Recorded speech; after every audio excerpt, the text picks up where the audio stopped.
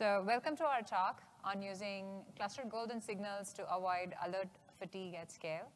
My name is Anusha Ragunathan, and my co-presenter is Sahil Badla, and we are both software engineers working at Intuit. Now let's look at the agenda for the talk.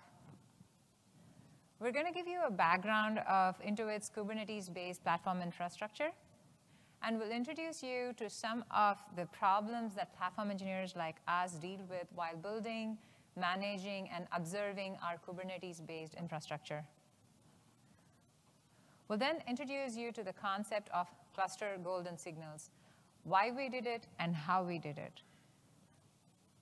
We'll follow that up with a demo which highlights the power of using cluster golden signals in lowering your MTTD and MTTR during a service incident. We'll then talk about anomaly detection in Kubernetes clusters and what we have done with anomaly detection. And finally, finish off by talking about what the future holds for this project and takeaways. So for those who don't know what Intuit does, Intuit is a fintech platform company that is popularly known for building financial products and services such as TurboTax, which is used for tax prep and tax filing, QuickBooks for accounting and payroll, Credit Karma for credit score analysis, and MailChimp for small, medium business marketing needs. Now, all of these products and services run on our Kubernetes-based platform infrastructure. Now, let's look at the numbers at a glance. This fleet that runs all of these powerful products and services comprises of about 275 plus Kubernetes clusters. These are about medium to large size Kubernetes clusters that comprise of about 20,000 namespaces hosting 2,500 production services. Now note that these are just production services. We have a whole bunch of pre-prod services running E2E, QA, perf environments that are just the same number of services or even higher. And all of this supports about 900 developer teams comprising of 6,000 plus developers. So you get an idea of the large scale that we operate at. Having said that, let's look at a day in the life of a platform engineer that manages and observes this fleet. Now, there are several components to a Kubernetes cluster, as we all know. Starting with every node that makes up a Kubernetes cluster, to Kubernetes components, pods, and other synthetic monitoring. So for a node, we monitor the CPU, memory, disk, network, and processes. For Kubernetes components, we monitor all of the native Kubernetes components as well as the cluster add-ons that we add on to the cluster. Then we also monitor the pod state. And finally, we have synthetic monitoring where we launch on-demand workflows to monitor the health of a particular subsystem. Now, what are the metric sources for these components? For node-level metrics, we go with Telegraph. Kubernetes, we use Prometheus, like pretty much everyone else. Pod state, we use kubestate metrics. And for synthetic monitoring, we use something called Active Monitor to do synthetic monitoring. What we do is we use Argo workflows to launch on-demand workflows to check the health of a particular subsystem within the cluster and make sure that it's working as expected. And all of these metrics are generating alerts. And they go to our platform engineer, typically the platform engineer on call. And they're frantically looking at a bunch of dashboards, trying to do some runbook lookups, and then trying to mitigate the problem, reducing the MTTD and MTTR of whatever issue is at hand. And note that this they have to do for 275 plus clusters, and there are about 100 plus clusters, 100 plus alerts per cluster. So you do the math. It's pretty overwhelming for our platform engineer already to be on call. Now, let's make things a little interesting and throw in an incident, right? Who in the audience likes to be on an incident call? No one, right? Yeah, neither does our platform engineer, but she has no choice. Now she's pulled into an incident call, whether it's a platform problem or a service problem, you know that platform engineers are always involved. And she has to answer questions like, hey, you know, there are one or more services that are impacted by this incident. What is the health of the cluster that is running these services? How healthy are they? What alerts in these clusters am I going to be looking at? How can I quickly resolve and tell whether it's a service issue versus a platform issue? And how do I determine the blast radius of the impact? When I know that a service in a particular cluster is being impacted, how do I know whether services in other clusters are affected or not? What's my blast radius? So the platform engineer is getting very overwhelmed. In fact, this is how they feel. They are not just getting overwhelmed, they are drowning. They're drowning in a sea of alerts. Now, I don't know if any of you have this experience being in platform engineering or being an SRE in your organization, but some of us do. In fact, whenever I go on call, that's how I feel, and it's no fun. So what the platform engineer truly needs is they want to reduce the MTTD and MTTR for an issue. They want to have less false positives and less false negatives. Alert me only if I have a problem, and always alert me if I have a problem, nothing in between. And I want a few good quality signals from my clusters. I don't want to be alerted on everything, just filter the signal from noise. And I might also like some tulips. So having said that, in the next section, we will be talking about how we focused on solving for all of these platform engineer problems by defining the concept of cluster golden signals. And for that, I would like to hand it over to Sahil to take over. Thanks, Anusha. Let's talk about cluster golden signals. So the term golden signals is not a new term. It has been around for a while now in the services field. And I want to quote the Google SRE handbook that golden signals are a reduced set of metrics that give a wide view of the application that is running. So it is suggested by the handbook that if you want to start monitoring something, these are the basic set of signals that you should start monitoring. So the golden signals has been around for some time now, and we're talking about latency, traffic, errors, and saturation. The good news is these golden signals can be applied on platform as well, and that's what we're going to talk about more. But before we dive deeper into cluster golden signals, we want to look through the perspective of service owners, and then figure out what exactly the service owners care about. They care about the top level requirements, that is the availability of the service, the scale of the service, and correctness. And to figure out this problem and to build this product in the right way, we started mapping these core capabilities to the components in the Kubernetes platform. And they are as follows. For availability, we have the cluster control plane and cluster networking that powers the availability, and then how the cluster components work with each other, and then this is the core of the cluster. For scale, we have cluster autoscaler that scales up the cluster, and then we have horizontal pod autoscaler that is scaling the pod needs. And for correctness, we have a couple of components, that is cluster authentication, cluster networking that powers the networking between the pods, and critical cluster add-ons that provide a certain level of functionality. And these add-ons are running in the cluster, taking care of certain functionality individually. And some of these add-ons are the VPC, the CNI, which is the pod networking add-on that we run. And then a couple other add-ons, which is handling a certain functionality in a different way, like monitoring, observability. And at Intuit, we have about 30 of these add-ons providing critical cluster functionality, and that all is part of the application needs covered under correctness. So from here, let's talk about cluster signals now. We know we have these concepts available from the application side.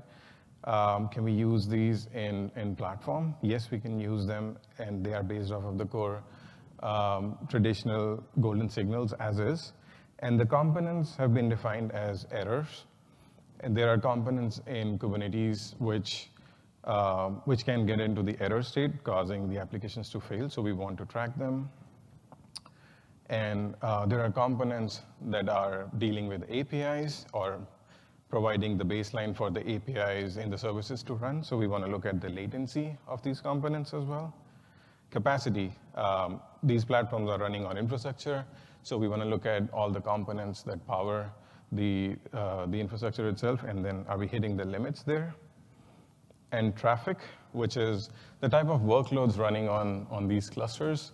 And we want to measure the patterns, and then we want to see how saturated they are and what can be defined as a good or the right or a normal pattern for a certain type of cluster. So once we have all of these signals, it's really easy to get the overall health of a cluster by aggregating all of these 4 golden signals over all components. That gives us the cluster health. And then it could be defined in the 3 states, which is healthy. That means all the components in the clusters are healthy. And degraded, when at least one of the components is degraded, we want to change the cluster state to degraded. And critical, if at least one of the cluster state is critical, we want to show that something is wrong, really wrong in the cluster. And that's the third and the most critical state, the critical. So taking another closer look at the error golden signal, that's the first signal that we talked about. So in a cluster, right here we have a query which is a Prometheus rule that combines all of the components' error signals into one signal, which is overall error golden signal of a cluster. As you can see in the picture, we have components from autoscaling, control plane, authentication, a couple from networking, and add-ons all aggregated together that give out one error signal as a golden signal for that cluster. And this can be defined into the 3 states by using a number range.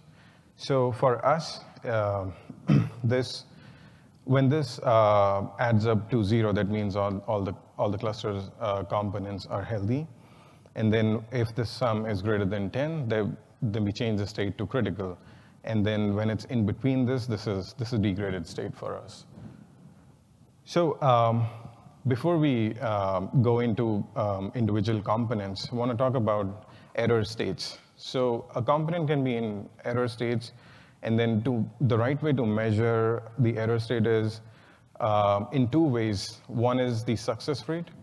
And let's look at one of the components here, which is node local DNS. And it's really easy to measure the success rate SLA over a preset window of time because this component gives us a response code. And by filtering over the response code, we're able to figure out how many calls have been failed. And it's a simple calculation from there, which is denoted in this Prometheus rule. We are filtering all the calls that have been made by this component that have returned with a serve fail error. And you subtract that from 100, that gives you the success rate or the success percentage. But defining this success rate over a preset window of time, like for us, it's a 5-minute window that gives you a success rate. And we can use that success rate over a range to figure out if the cluster state is healthy, degraded, and critical. So like we've defined in this Prometheus rule, if the success rate drops below 99%, we are changing the state to degraded. And then if the success rate drops below 95%, we are changing the cluster state for this component to critical. So that's the first type of error metric that we can use to form this golden signal, which is success rate. And going to the next component, we'll talk about AWS CNI and a different way to look at the errors from this component. That's error count SLA. So some components are not per se dealing with the APIs, but they provide an essential functionality. And if there is an error in that functionality, we have error counters that increment with every error you see. So for those type of components, what we can use is a static threshold, a number. If you go beyond that over a preset window of time, then this component state is changing. So for us, as shown in this picture, if we have less than 2 errors in a 5-minute window from this component, AWS CNI, we're saying that this component is healthy. And if it grows beyond 5 errors in a 5-minute window, we're saying that this component is critical because this exceeds our threshold. So we've defined how we've come up with this formula to get overall cluster health, and digging deeper into one golden signal, which is errors, and then how different component aggregated together gave out this one golden signal for one particular vertical of cluster golden signals. So by adding this, we've built a system. We ultimately want to get rid of the alert fatigue. But this is, there's no secret sauce. To get there, we have to build a toolkit, a mechanism for it to alert us when the systems are not doing healthy. And how can we achieve that? So that's what the platform owner woes were. We want to be alerting on the right signal. So we have to basically assign the right priorities based on the type of the clusters and filter out the noise by looking at the right signals at the right time. And ultimately, it improves the mean time to detect by acting on critical clusters faster. And for improving the mean time to resolution, we have to build an automated incident creation system based off of these alerts. When critical systems are in unhealthy or critical situation, we want to alert the platform engineers as soon as we detect the error.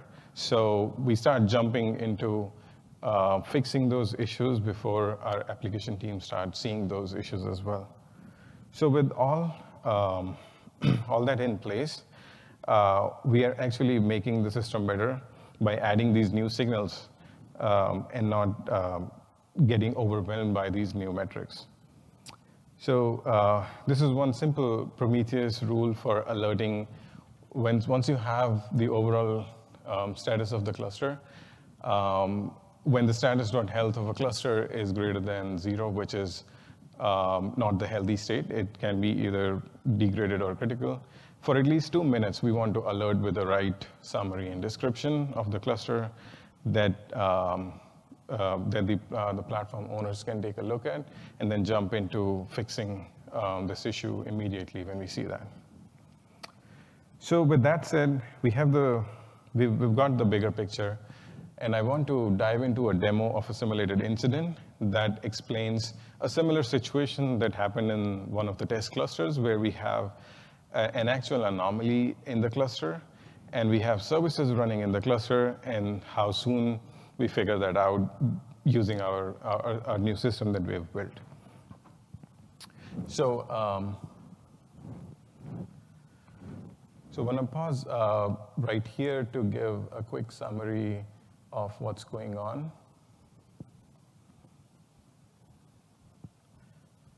So as we see, there are 3 screens here. On the left, we have the state of the cluster. And then this is looking at one of the component, which is AWS VPC CNI.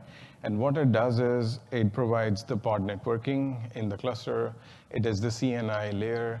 And it's responsible for assigning new IPs every time a new pod comes up. So that's the basic functionality of this add-on. And then we've injected a failure, which stop this component from talking to AWS APIs, which means it won't be able to provide new IPs to new pods that are coming up. And on the right side here, I have another Prometheus dashboard that shows the state of an application running in namespace. And it has, the query right now is showing the number of pods running. So which means the pods are running and they are in the healthy state. And we have 3 pods right now. And by injecting this anomaly, we can see this, the state of the application is doing good, but the cluster is not right because this component is already failing. And in the picture, in the demo here, my window is stretched to 1 hour. So this anomaly was injected in the cluster almost an hour before we start looking at the application. So you see the application is perfectly fine, and the application owners do not know about this problem that is already there in the platform. So let me continue the video to show, we're going to look at the pods and the status of the pods. So I'll do a quick describe here over the pods to see they are in the running condition, and then quickly go over increasing the number of replicas of the pods to see when they start failing. You can see this is the overall status of the component, and then overall status of the cluster. It's all critical already, and it's almost been an hour since it has been in that state. But the application owners do not know about that thing because their pods are all running fine and healthy. And as of now, it's not affecting their component. And then we added this anomaly by simply changing the IAM role permissions of AWS component. So to see the application failing now, we would go and then edit the deployment of the application and then add more replicas. And this is where this component will stop providing new IPs to the new pods that they'll be coming up. But on an instance type, there is still a warm pool of IPs that might be available. So by bumping this up to 5, let's see if this application goes into a bad state right away or not. So I'll do a quick time jump here so that the Prometheus chart loads. So we'll see that the application pod is still not affected by this anomaly because we see the number of pods up and running now are 5. That means we still had some warm IPs available on that node in the system. So the application owners still do not know about this anomaly happening on the cluster, which is already injected an hour ago. So to take it up a notch, let's increase the number of replicas for this application to 15. And we want the system to fail to prove this demo that the component AWS CNI is failing and it'll soon run out of IPs. So changing the deployments, let's look at the status of the new pods. And we see there are a couple of pods in container creating phase, which means some of the pods are pending. And let me do another time jump here to let the Prometheus chart load. So the chart reflects the current state of the pods, which is 12 in running phase and 3 in pending. So something is wrong, and now the application teams have detected the issue. Let's describe on one of the pods why is it failing to look at the error message. And right here we will see the status of the pod and the error state, what it's complaining about, which is plugin type AWS CNI failed to assign a new IP address to the container. So this is a really interesting example of an anomaly that's going on in the system. And by building this new system, the platform owners will right away be paged about this thing happening even before the application owners know about that. This is this is one scenario where it took about an hour for the application owners to know about this, because this is when their application scaled up and then experienced this problem in the cluster. But that can be days, or depending on the type of the cluster, or hours. So the point I'm trying to say here is building the system right, getting the right metrics out. We are helping the platform owner woes go away, and then get into a state where we are looking at the right metrics, alerting at the right time, and then getting to the real issue at the right time. So with this system built, we rolled out the first phase of this project, the cluster golden signals implemented on all our clusters. And then we started taking learnings from those rollouts. And then Anusha, I'll hand the mic back to Anusha to talk about what the future looks like. Thank you, Sahil. That was a powerful demo. In short, what we saw was if you relied only on your service golden signals, you would take a lot longer to detect an issue with your platform. In fact, what Sahil showed was he introduced a bunch of scale-up events in order to trigger the real issue to be caught in the service side. But if you actually built your cluster golden signals, we were able to detect it within 5 minutes. In this demo, it was 5 minutes versus 60 minutes. And in a real-life situation, that scale-up event can happen hours, days, weeks after the real problem happened in the platform. So it's much better to actually have golden signals on the cluster side alongside the services as well. Now, we rolled out the cluster golden signals for an error vertical, for the error pillar. And we ran into a few issues. We had a specific set of static Prometheus thresholds for all of the golden signals, and we assumed that would work fine across our Kubernetes fleet. And what we noticed was we assumed that they were all similar clusters, when in reality, we had a heterogeneous mix of clusters. And these clusters were coming in various shapes and sizes and were hosting a variety of workloads. For example, our TurboTax clusters are very seasonal. They're very busy from January to April when it's tax filing season in the US, and not so busy the rest of the year. And then we have our QuickBooks clusters, which had varied traffic during US daytime. So 9 a.m. to 5 p.m., everyone's logging in, doing their payroll, accounting, and then logging off, not so busy the rest of the day. And then we have platform clusters, such as bill clusters, ML processing, stream processing clusters that are very high volume of workloads. So you have a whole bunch of jobs that come up at a time, and then they are done, and then they go down. They're not like long-lived pods. They're very short-lived jobs, and they have a very high volume as well. So what we realized was, hey, we're looking at a static one-size-fits-all set of thresholds for a dynamic set of clusters that have very different set of workloads and behaviors. So how can we actually detect anomalies within a cluster that are specific to that cluster? Maybe have a baseline for every single cluster and then detect any abnormal behavior in that cluster rather than having static thresholds. So that's when we started exploring anomaly detection. And how can we actually detect anomalous behavior that's specific to a cluster? Right? And at this point, I wanted to just call out a SysDig blog. I like their definition of what an anomaly is. They talk about anomaly as an outlier in a given data set, specific to an environment. And it's a deviation from a confirmed pattern. And anomaly detection is about identifying these anomalous observations from a set of data points collectively.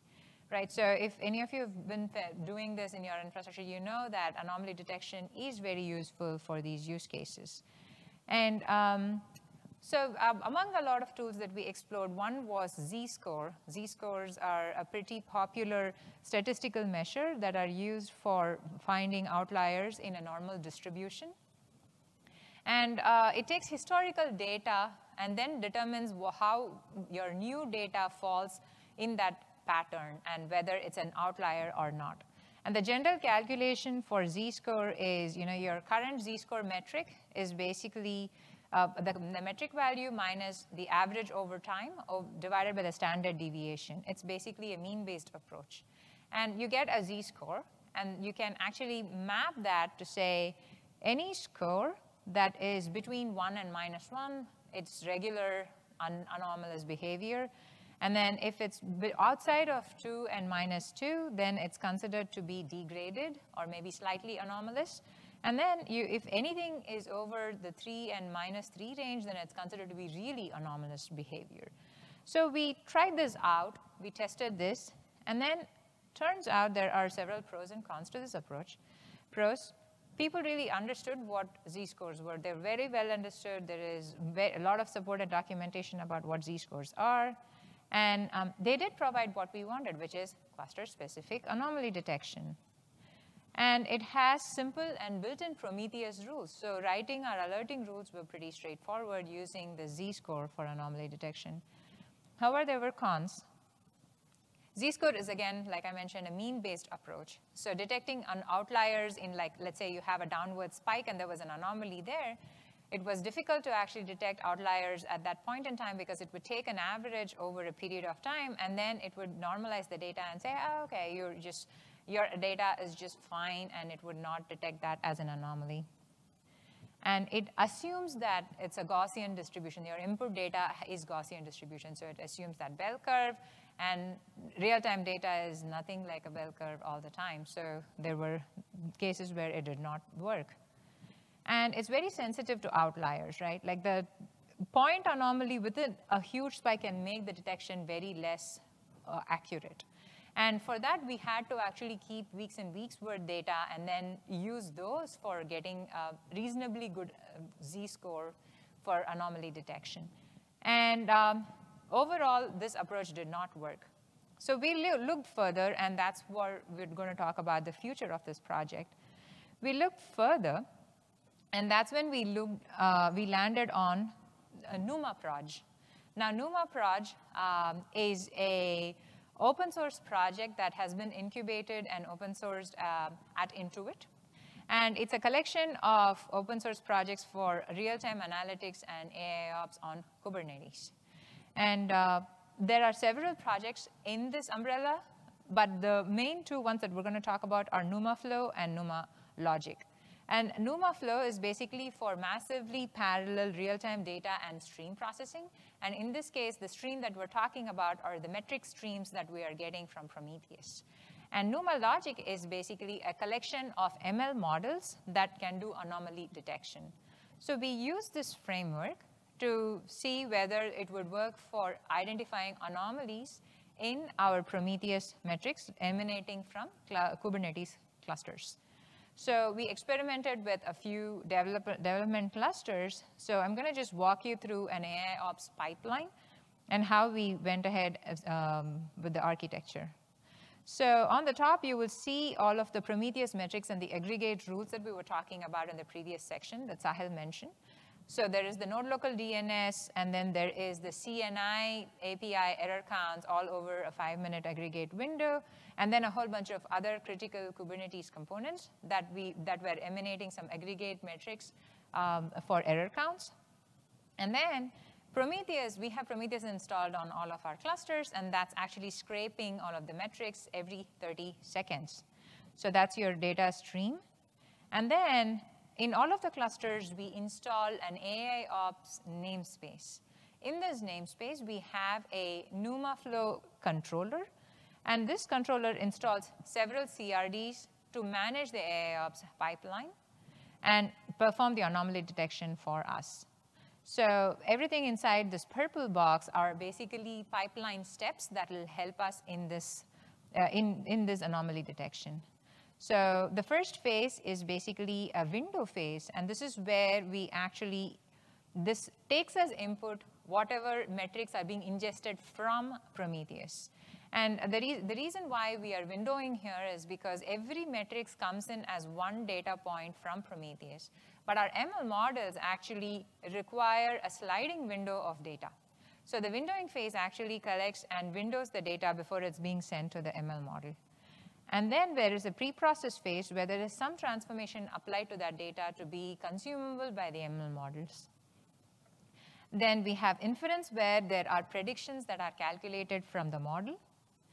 And then the threshold is where is the phase that is responsible for calculating the raw anomaly score. We use an auto-encoder ML model to actually do this calculation. And then in post-process, the anomaly scores are transformed into like a human-readable anomaly score from 0 to 10.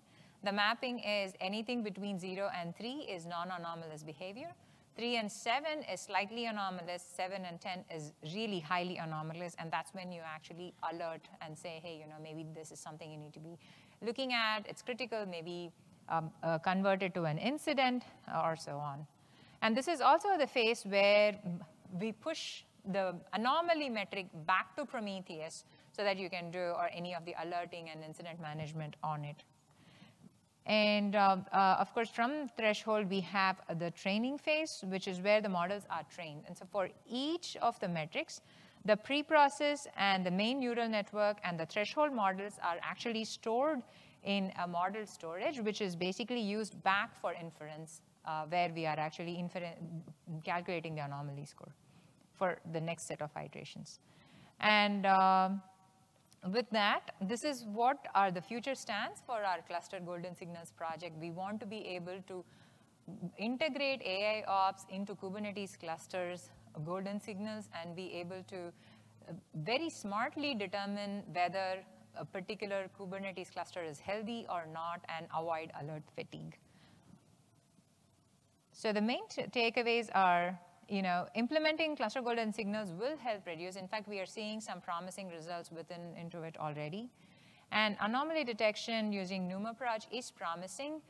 Go check out our GitHub page on NumaProj. The main 3 ones that we'd recommend are NumaFlow, NumaLogic, and then there is a special one called NumaLogic Prometheus, which has the Prometheus integration for Kubernetes clusters. And with that, thank you very much for your time. We'll take some questions if you have any.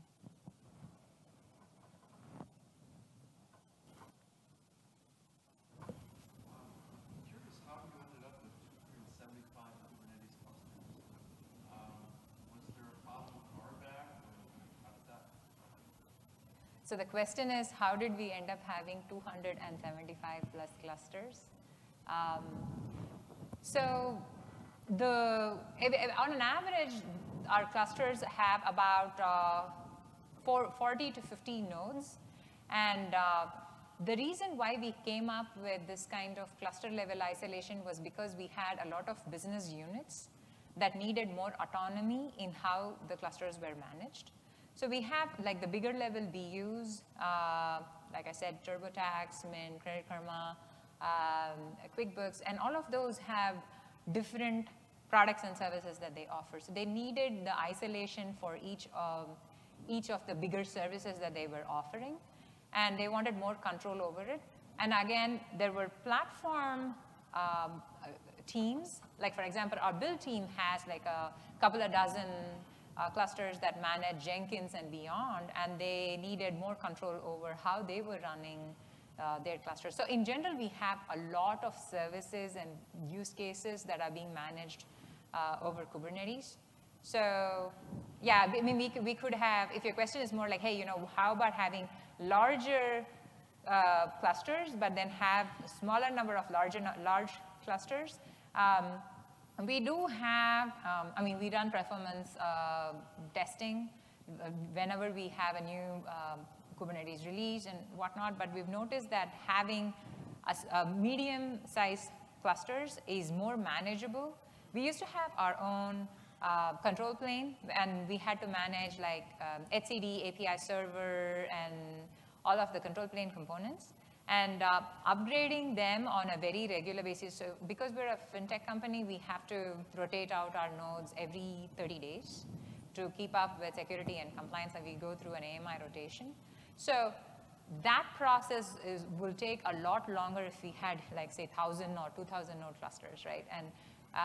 And then it's also harder to provide isolation to the end user business units if you had like a 2,000 node cluster, but then you're still trying to find some sort of isolation. So in some sense, yes, it is RBAC, but BU level or a use case level? Yeah. Good question. Yes. For all of the signaling processing you guys are doing for machine learning, how much extra resources would you actually need to have on your Kubernetes cluster to do all this work? Good question. So the question was for all of the ML processing that's happening using Prometheus metrics, how much human resources, is it human resources? Oh, okay, cluster resources. I'm assuming it's not lightweight, probably. Okay, so yeah, so how much cluster resources do you need to do this additionally? Yeah, good question. So the main resources that are being consumed are like I mentioned, there is the NUMA, there's a separate namespace. Then there is the NUMA flow controller, which is basically a pod, and then you have like 3 instances per pod for HA. And then you have the pipeline. The pipeline actually auto-scales depending on your stream. So if you have a whole bunch of metrics coming at the exact same time, then it's going to actually use HPA and scale up and then or scale down, right? So the pipeline has roughly about, I would say, 6 to 8 different steps. And then each of that can actually scale up. So what we've done, like in our test environment, we did not create a separate instance group. Or like basically we use instance groups to actually provide some isolation in between nodes within a cluster. So we did not, but that's one thing that we are considering, to have all of this processing run on its own instance group so that it can scale up and down as needed.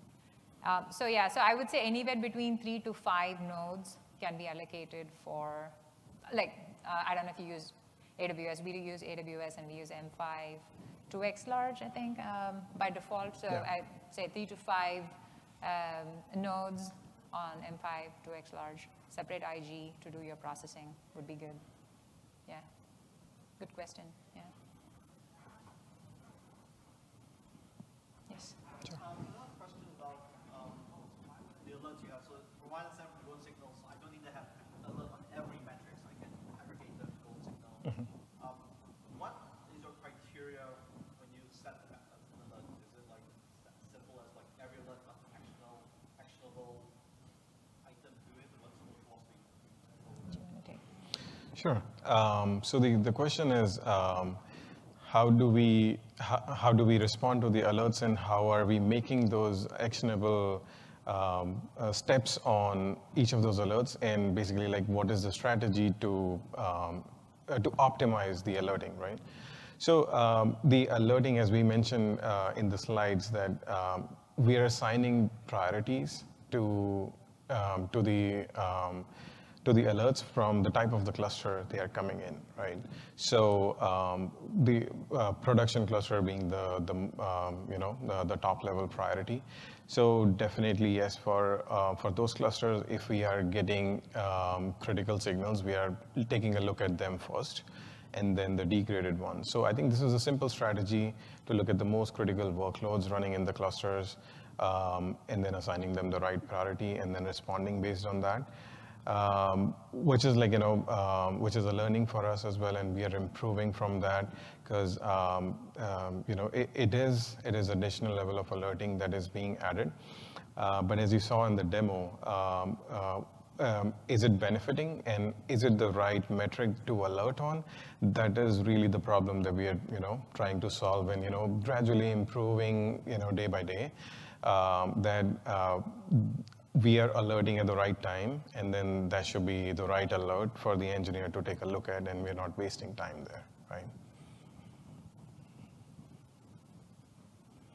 If there are no more questions, we actually have some t-shirts giveaway, so if you're interested, you can come and get some, or we can ask you questions to see if you were paying attention.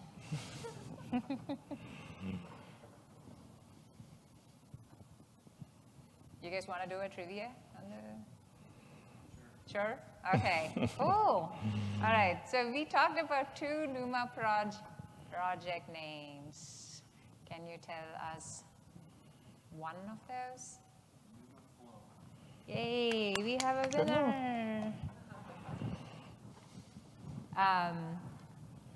So Sahil's demo had two different signals. One was a service signal and one was a cluster golden signal. What was the MTTD on the service golden signal, roughly?